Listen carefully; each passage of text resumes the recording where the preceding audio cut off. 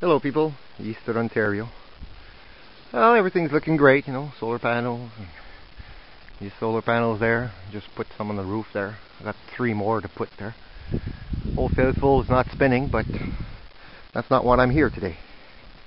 As you can see, I've just built my first solar hot air heater, hot air box, whatever you want to call it. Got some real glass, look at this, 1-inch plain glass, and it's 1x6 over here, 2-inch polyethylene styrofoam, high heat styrofoam all around in the back, and I've got 2x6 here to sit my my window pane there. Just some ordinary angles, 90-degree angles, and I didn't do it with the pop cans. We made 2 at my friend's place, and we got one with pop cans there and one with non-pop cans, and we found out that the one with no pop cans, just a nice sheet of aluminum roofing, okay, and we split it right in half, okay, and we've put the I don't know if you can see there, we didn't put it vertically, horizontally, so the wind or the air gets to move inside there. And see those baffles, they're stuck to the window, everything, so the wind has to really mix in the back of the sheet and in the front of the sheet.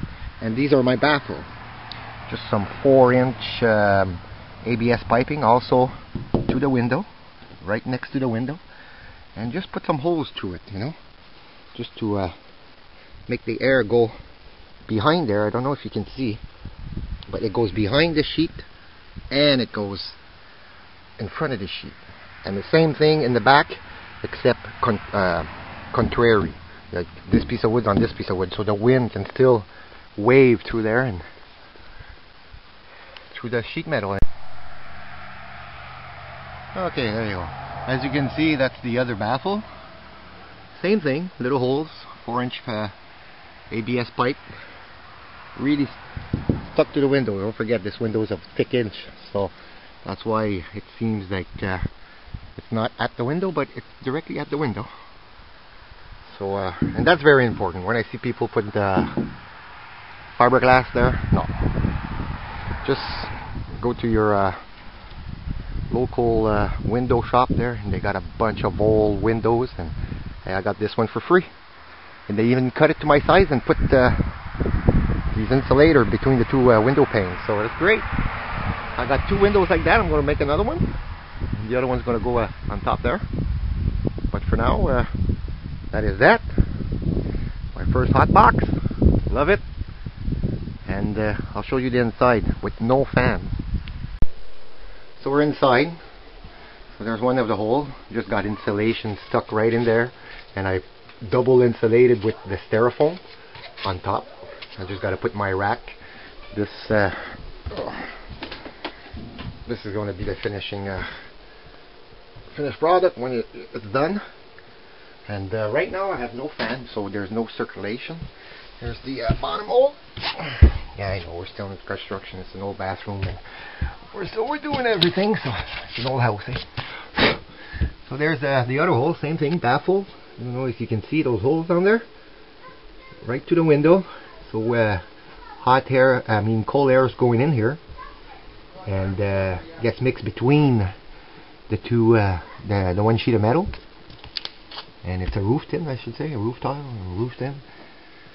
Again, stuck it with insulation, plus really stick the insulation foam, expanding foam in there also, so it's nice and insulated still.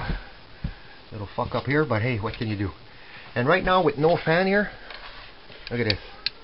This is the heat coming out. I don't know if I can focus on this. That's close to 150 degrees coming out. No fan. Just passive hair coming out, and you can feel the hair coming out. And right now, 150 degrees. And you know what time it is, people?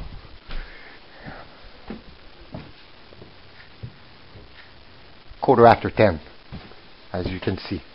So 10:15, maybe it really starts around 8 o'clock, 9 o'clock. The sun goes right on it, and it's only going to go up 150, almost 150 degrees Fahrenheit in there, in that box. I'm going to leave that there for a few hours. I'll come back around noon and let you know how high this box goes up, and we'll add a fan also this afternoon. So I know it's going to bring down the heat a bit there, but for now, got the other baffle up on top. So I got to cut the styrofoam, so I'll do that this afternoon, and we'll see how much heat we can get off this hot box. But as you can see, we got right now exactly 140 degrees Fahrenheit. Unbelievable. And this is going to heat up this whole bathroom for sure during the day. That's free heat, people. Free heat. Oi! Hey people, Eastern Ontario. 11:30. I just want to show you my passive hot air heater. So, starting to do a little bit of plaster there. First coat. But anyway, that's not why I'm here. I just want to show you. We're at 150. We're at 200 degrees Fahrenheit. Unbelievable. It is 11:30. That's my intake. So got some finishing touch to do. A little bit of sanding. 2-3 coats of plaster. Put my grill, and I still have no fan on. So still no fan. And we are reaching 200 degrees Fahrenheit. Great. I'll take a picture later, and I'll show you how high this box can go. Man, it's hot.